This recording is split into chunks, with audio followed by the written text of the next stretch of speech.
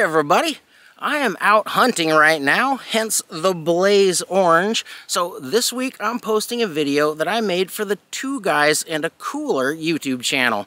Eric has got an awesome channel over there with a bunch of great recipes and a ton of knowledge about all things charcuterie, and I will drop a link to that channel down in the description. And if you're already a subscriber over there, you've probably seen the video, but I'd really appreciate it if you'd give it a like over here as well. So enjoy the video, and if you're out hunting too, stay safe, have the time of your lives, and let's stuff those freezers.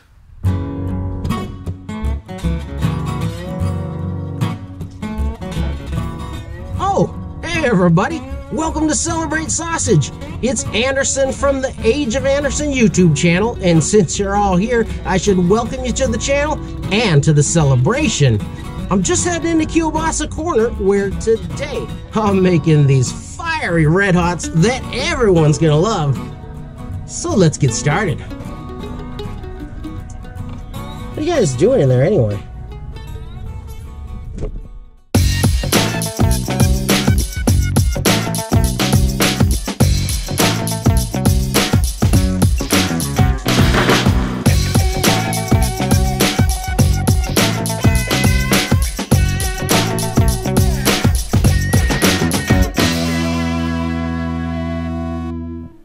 A mixed meat sausage, so I'm usually using a combination of beef, or preferably venison, and pork fat. But you can use all pork or all beef as long as you get the fat content right. Too low and the sausage can be kind of grainy and dry and a little bit tough, and too high and you've got a grease bomb on your hands. With just a few exceptions, I like to use 2 parts lean to 1 part pork belly. And this is the fatty ends of the pork belly rather than that leaner center cut. That piece is for making bacon and succulent braises. And this will put the sausage into the kind of 25 to 30% fat content range that I like. Now let's look at the spices for this Flamin' Frank. And I always go by weight and use the metric system for all of my ingredients because it is more precise than using volumetric measurements like cups and spoons. But I'll do my best to translate as I go, and also in the recipe down in the description. So for my 10-pound batch today, I've got 90 grams of plain salt, and that's gonna land somewhere between 5 and 6 tablespoons, and it's about a 2% salt content, which I find to be not too salty nor too bland. This is 11 grams or 2 teaspoons of Pink Cure #1. And this has the nitrite that's gonna keep bad bacteria from growing in there and help preserve the sausage and your health. And with a red hot like this, I want the primary flavor to be pepper, and I like to use a few kinds of pepper. So here I've got 35 grams or 1/4 cup of sweet paprika. Now this isn't bringing any heat to the party, but it is bringing a lot of good pepper flavor to the mix. Now I'm bringing in 20 grams or 3 tablespoons of coarse ground black pepper. And that has a smidgen of heat to it, but I'm still going for more flavor than heat with this. Here is 10 grams or 2 tablespoons of crushed red pepper. And different varieties of crushed pepper have different heat levels. This one is fairly mild, but it tastes good and it looks good in the sausage. It's a nice visual indicator that you got a hot one on your hands. Now here's where we get started with some real heat. Now this is 20 grams of cayenne pepper, and that's about 3 tablespoons. Now good fresh cayenne powder has a respectable amount of burn, and it's suitable for most folks. So if you're gonna be sharing your hot sausage with a lot of people with different levels of tolerance for the hot stuff, you can stop right here and leave out the next pepper I'm gonna add in. And that is a scant 2 to 5 grams or 1 to 2 teaspoons of Carolina Reaper powder. And this one is way off the charts as far as heat goes. For most people, this is just prank level stuff or only meant for internet challenges, but I love this stuff. That being said, you've got to respect the inferno because this will light you up like a candle burning at both ends. Now, just using the peppers alone would make a decent sausage, but it would be kind of one note in flavor. So let's add some additional flavors because nobody wants a boring sausage. Some garlic is always going to be great in a spicy smoked sausage, so let's get in here with 10 grams or about 1 tablespoon of garlic powder. Now if you want a more pungent punch of garlic, crush 5 to 10 cloves of fresh garlic into the mix and that'll get you there. I've got 5 grams or 1 tablespoon of mustard powder here because sausage and mustard are just meant to be together. And I just ground this myself, so it is gonna have a lot of nice zing. And a little fresh herb is always a good thing. So I've got 5 grams of fresh thyme, and that's a couple of tablespoons. I'm not a fan of dried thyme, but if you like it and you want to put in there, that's gonna be just about 1 tablespoon. And I'm gonna add in 50 grams or 1/4 cup of white sugar just to kind of take the edge off of the spice. It's not gonna really make it sweet, but also remember that sugar and smoke really, really love each other. And finally, this is 120 grams of non-fat powdered milk, and that's about 1.5 cups. Now, this is a binder that's gonna give you a little protein boost, and that's gonna help to bind meat together and will help the texture of your sausage out a little, and it's also gonna help that meat bind to the casing. Now, I'm gonna mix all of my spices together, other than the cure, because I do like to dissolve that in a little bit of water.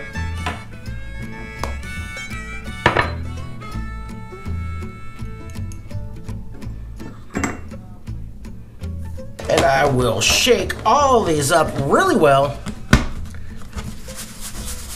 And then we can get our grind on. Now I've had all my grinder pieces in the freezer for a while along with the meat. It's all a little bit frozen, and that's to help my grinder slice through the meat and fat nice and cleanly rather than smushing it and pushing it through the plate. And that's gonna make a much nicer grind and give your sausage a better texture.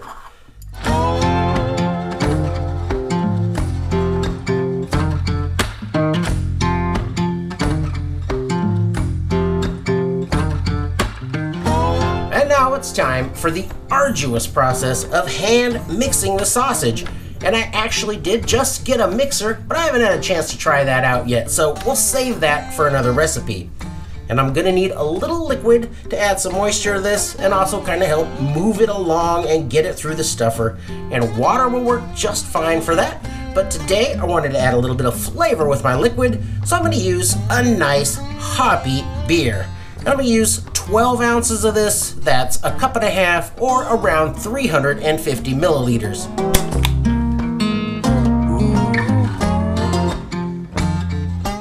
I saved just a little bit of that beer back to dissolve the cure. I just like to give it a little bit of a head start, and that'll help it kind of spread around real easy.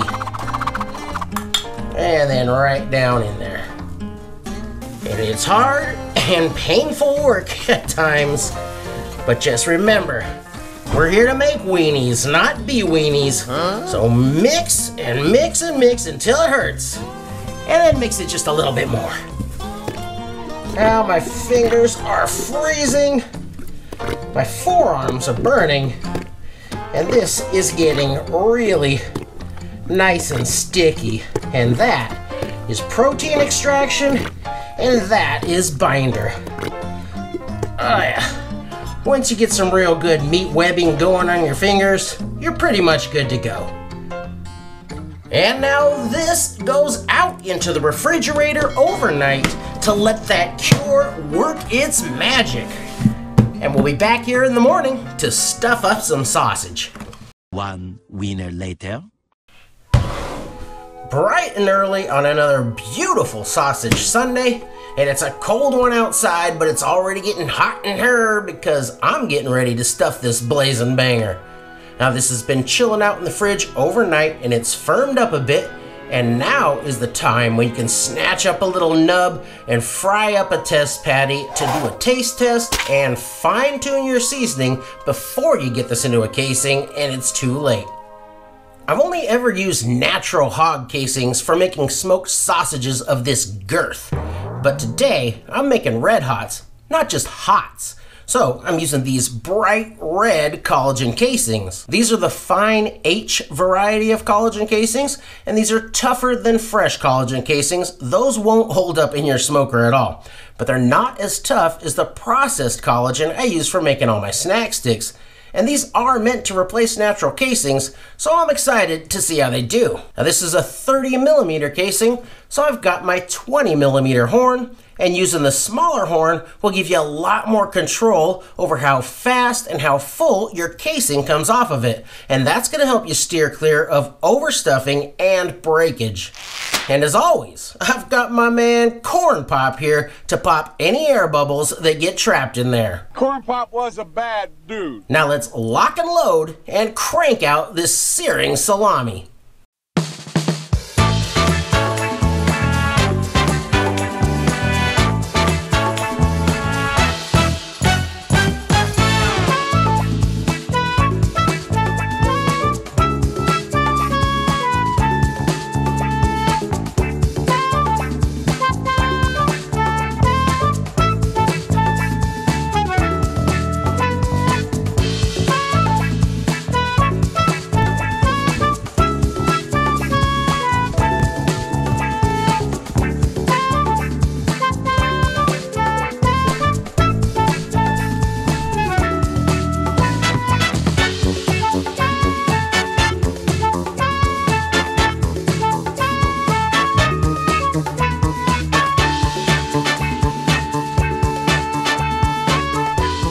And now it's time to link these up, and this is something I was very curious about when I decided to go with this casing, because the fresh collagen casings and the processed collagen casings that I use for making snack sticks don't really link up at all. But since these are meant to replace the natural casings, I'm hoping they'll do a little bit better.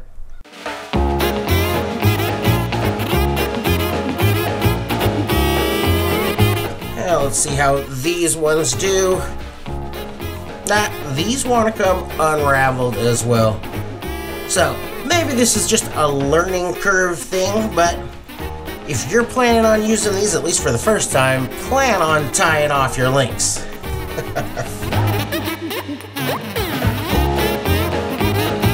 And now it's time for a short room temperature hang here in the sausage closet.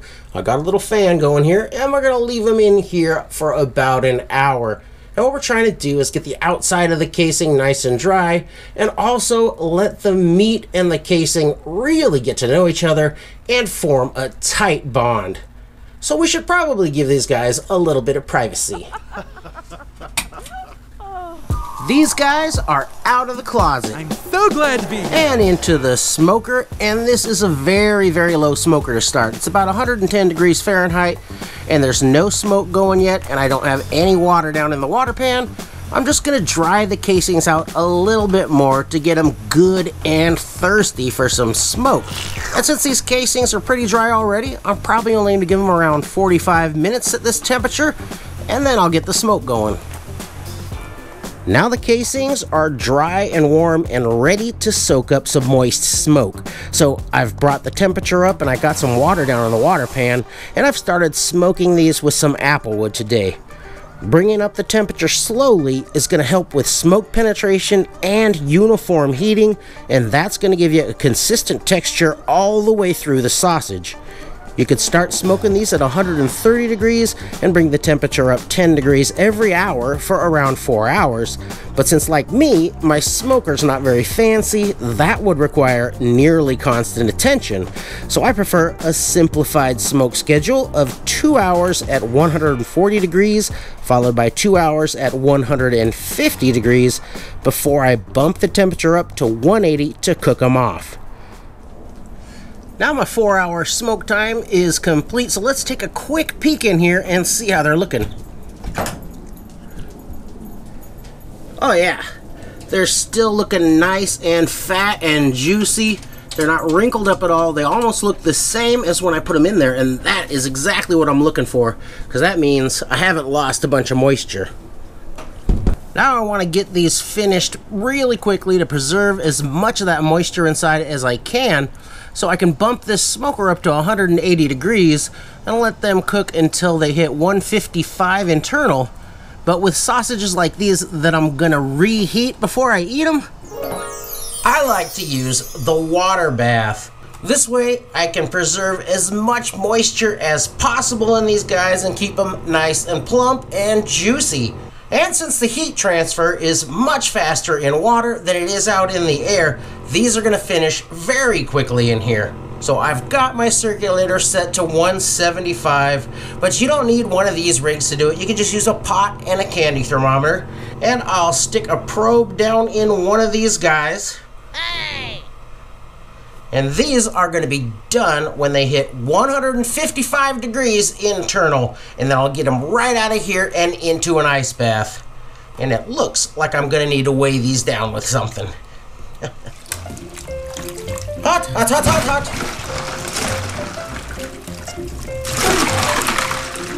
I can't stress enough how important it is to get these guys cooled down quickly. So get them into an ice bath, and that's gonna stop any carryover cooking that could leave you with a wrinkled up sausage. So I'll leave mine in this ice bath for probably around 10 minutes for a sausage this size, and that'll get that core temperature dropping, and in this case, that'll help you avoid shrinkage.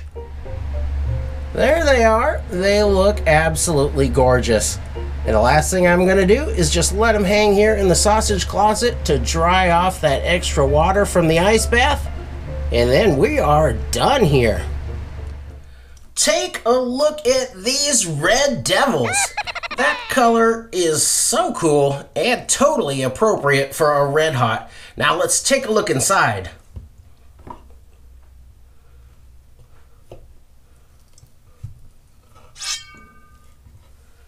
Oh yeah, that has got a really nice grain to it. You can see the black pepper and the red pepper, some nice meaty chunks and fatty chunks. This thing looks awesome. Now, let's go fire one up and see how we did.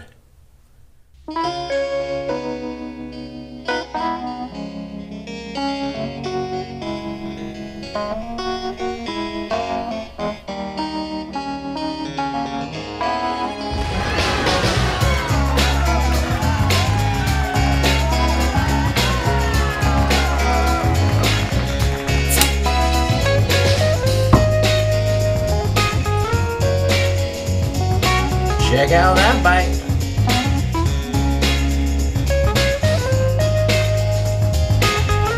Oh yeah. Whoa.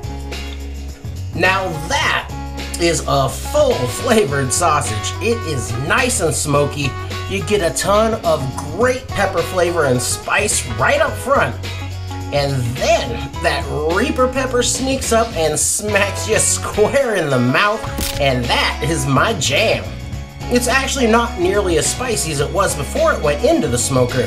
That fat in here kind of mellows the heat a bit, so you always want to start from a point that's just a little bit spicier than you want your finished sausage to be.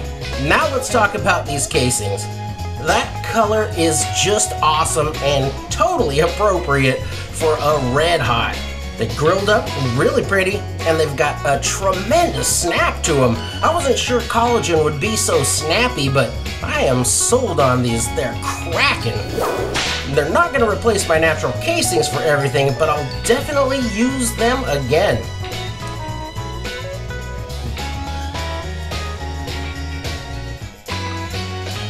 These are delicious just like this, and they're also going to be fantastic in jambalaya or a seafood boil.